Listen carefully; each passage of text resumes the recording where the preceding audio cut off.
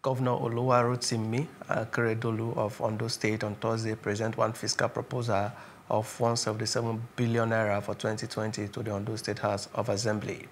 They tagged the 2020 budget as budget for growth.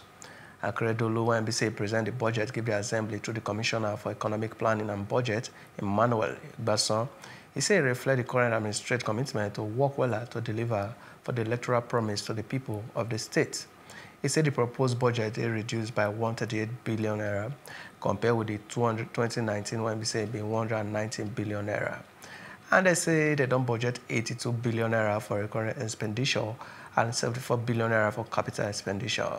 He said over 10 billion naira, now they vote for debt services and 11 billion naira for statutory transfer.